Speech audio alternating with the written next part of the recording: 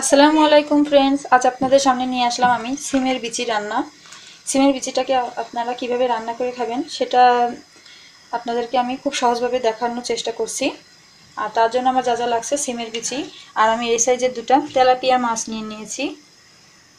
আর লাগছে আলু, আপনারা না চাইলে আলু নাও দিতে পারেন, আমি একটু আলু দিচ্ছি।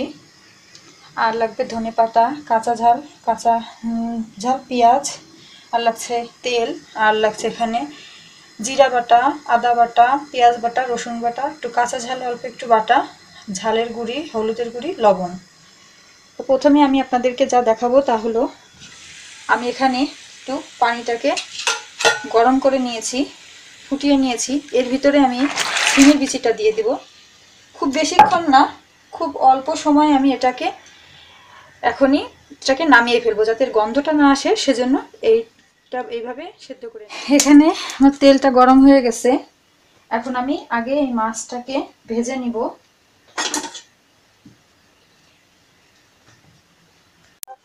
এখন আমার এই মাছটাকে আমি মাঝখান থেকে একটু কেটে নিয়েছি, নাহলে ভেঙে যেতে পারে আস্তেভাবে যদি রাখি। এখন আমি এই মাছগুলোকে হালকা ভেজে নিব। আর একটা টিপস আপনাদের বলে দিচ্ছি, আমি এই মাছ, যে কোনো মাছই হালকা গরম পানিতে একটু ধুয়ে নিই, তাহলে আস্তে গন্ধটা আর থাকে না। তারপরে লবণ মাখিয়ে রেখে দিই। মাছটিকে উল্টে দিব।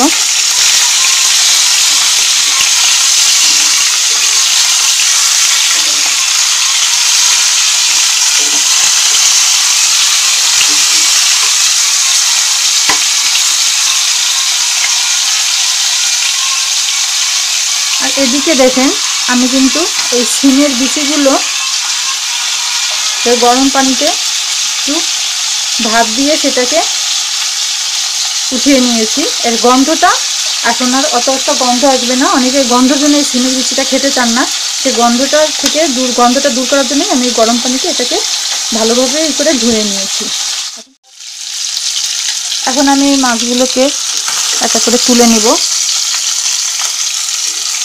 আসলে আমি অনেক বেশি কড়া ভাজা দিইনি মাছটাকে, মোটামুটি ভাজা দিয়েই তারপরে এটাকে তুলে নিচ্ছি।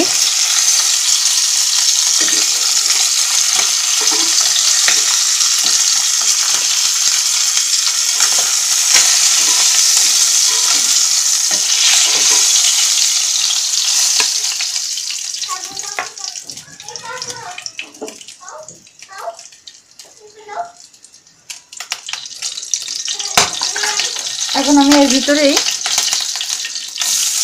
পেঁয়াজ কুচি দিয়ে দিব, আর দিয়ে দিব দুটো কাঁচা ঝাল।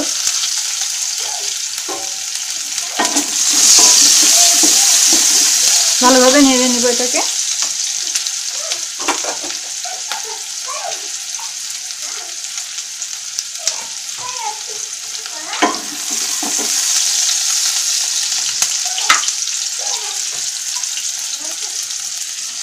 আর এর ভিতরে দিয়ে দিব লবণ, হলুদ, ঝালের গুঁড়ি,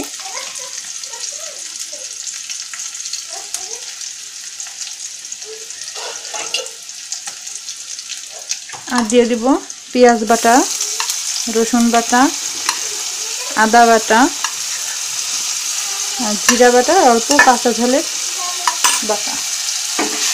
সব কিছু একসাথে এখন এটাকে কষিয়ে নেব।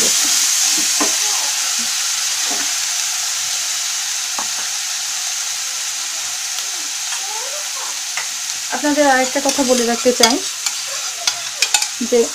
যে কোনো রান্নায় কষানোটা যদি খুব ভালো হয়, তাহলে সেই তরকারিটা খেতে দারুণ লাগে। এখন এটাকে খুব ভালোভাবে আমি মশলাটাকে কষিয়ে নেব। এখানে আমার মশলাটা কষানো হয়ে গেছে। এখন এর ভিতরে আমি এই সিমের বিচিটা দিয়ে দেব। আমি কিন্তু এটাকে পুরোপুরি সিদ্ধ করে নিইনি, আপনারা দেখতে পারেন নখ কিন্তু বসতেছে না।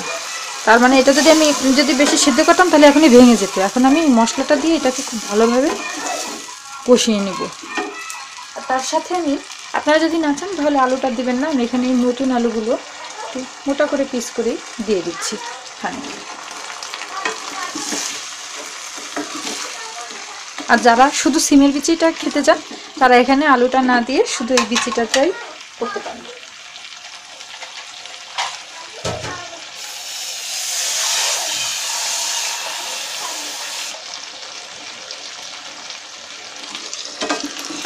নেড়ে দেব, নেড়ে চেড়ে এখন এটাকে আমি ঢাকনা ঢেকে দেব।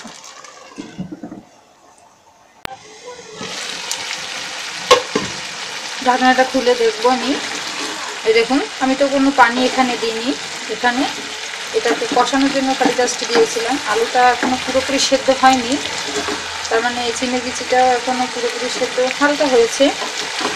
এটাকে আমি আরও খানিকক্ষণ কষিয়ে নেব।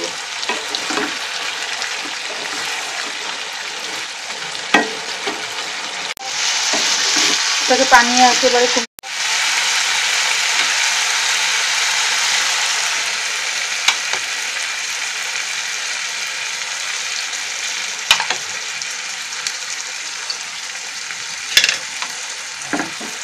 এটা যদি আপনি মাখা মাখা খেতে চান তাহলে পরিমাণ বুঝে অল্প করে পানি দেবেন। আর যদি মনে করেন যে না একটু ঝোল হবে তাহলে একটু বেশি করে পানিটা দিতে হবে।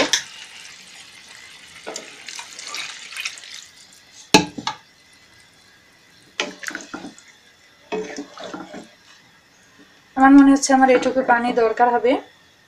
এখন এটা আমি ঢাকনা দিয়ে ঢেকে দিব।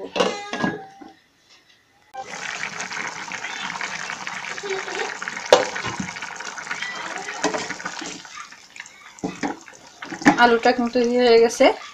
এখন এর ভিতরে আমি মাছগুলো দিয়ে দিব।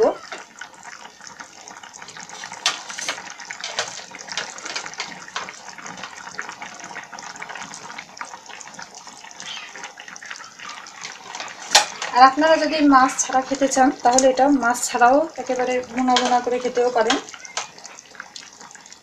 তো মাছটা দিলে আর একটু টেস্টটা ভালো আসে বেশি। এখন এটা হতে কিন্তু খুব বেশি আর সময় লাগবে না। আমি এটাকে আবারও ঢেকে দিব। দেখুন মোটামুটি এটা কিন্তু প্রায় হয়ে গেছে। এখন আমি এটা যদি আপনারা আরও ঝোল কমিয়ে রাখতে চান তাহলে এটার ঝোলটা আরও কমাবেন। আর যদি মনে করেন না এভাবেই থাকবে তাহলে এটাকে এভাবে রাখতে পারেন। আমি মনে করতেছি আমি এভাবেই এখন এটাকে রেখে দিব। এখন এর ভিতরে আমি ধনেপাতাটা দিয়ে দিব। আপনারা যদি চান তাহলে এর ভিতরে কিন্তু টমেটোটাও দিতে পারেন, আমি টমেটোটা দিব না। এখন আমি এটা একটু পরে এটা নামিয়ে।